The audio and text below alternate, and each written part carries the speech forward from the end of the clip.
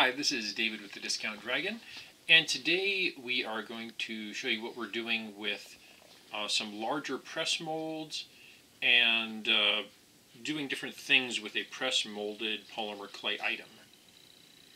So, this is the original.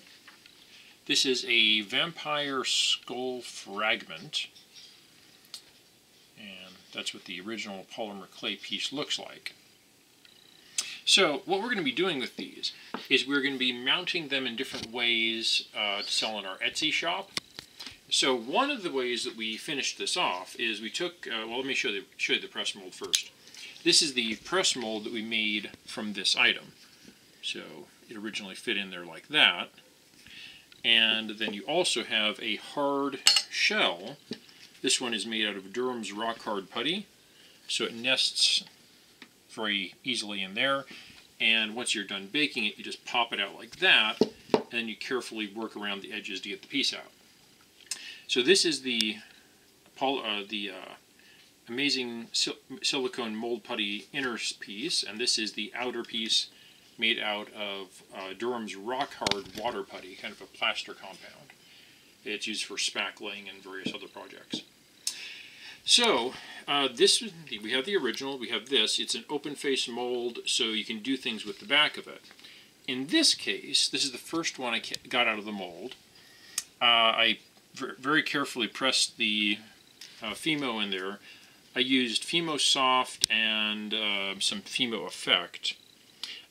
So these are the ones I'd probably recommend for doing a large press mold. Fimo Soft, Sculpey Souffle, and the Fimo Effect clays. Now, that's just personal taste, but I like something that I can take and just press in there and keep pressing in there until I work out all the air bubbles, and I'm pretty sure that I've put enough force on it to pick up all of the surface detail. So you want to avoid distortion and you know, get it to work.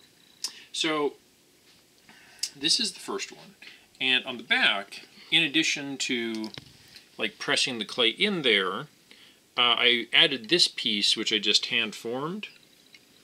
It's kind of a little bracket. I painted it a little bit to look like it's kind of like a metal bracket.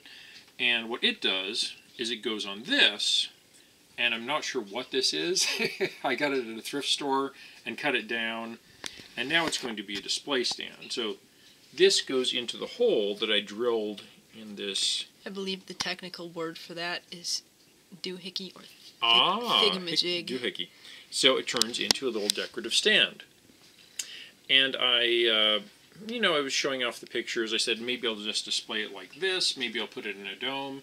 And people were saying, dome! So I okay, go to the dome.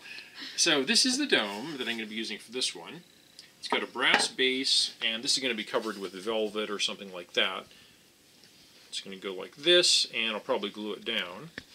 And then we've got the glass dome. Ooh. And we'll be doing a video on domes and display cases at some point, because I do have a few tips on how to scrounge them up, how to make them, stuff like that. So this is kind of what the finished piece will look like in this case. We've got the vampire skull specimen. There will probably be like a little plaque that says the scientific name for vampire, something like Vampire sapiens or Homo vampirus or something like that. So that is the first way I'm going to be mounting those. Now, another way to finish these off, this one I made out of Fimo Effect, and in this case I used glow-in-the-dark Fimo, and it glows pretty well once you turn the lights out. I'm not going to do it for this video because we just don't have the sensitive enough camera. And then I wanted to mount it differently, so on the back what I did was I used other colors of Fimo, and I built up the eye socket using wire reinforcing and extra Fimo, of course. And this one in here, this has wire reinforcing in it too to make it stable. So I built up this kind of bracket thing with 3 prongs, and those are actually going to be punched through a cardboard backing. So it's going to be held like this, and mounted in a frame, probably something like that. So it will be kind of semi-floating there, against a backing, probably velvet or distressed leather or something like that. And then underneath I'll probably put a little plaque once again saying this is where this came from, that it's a vampire skull fragment, blah blah blah. So that is what I'm doing with this guy. I'm possibly going to do one other thing at present, and that is make a different mold and cast some of these out of pewter, which will make it much less breakable, and then you can just have it sitting around on your desk, maybe use it as a paperweight, or for various other things where a more durable product is needed. I may also just make them out of polymer clay and finish them that way, because some people may not want to spend the money on the pewter version, which will be a little more pricey.